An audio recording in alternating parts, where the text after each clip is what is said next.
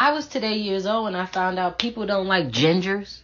Oh, not only do they hate redheads, they keep replacing us in the media. God forbid you hire a ginger to play a ginger character. And don't get me started on how we despise people who dye their hair red. The Catholic Church.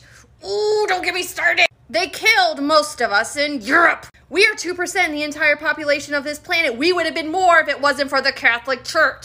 But no, black people love us because we understand your pain, sort of.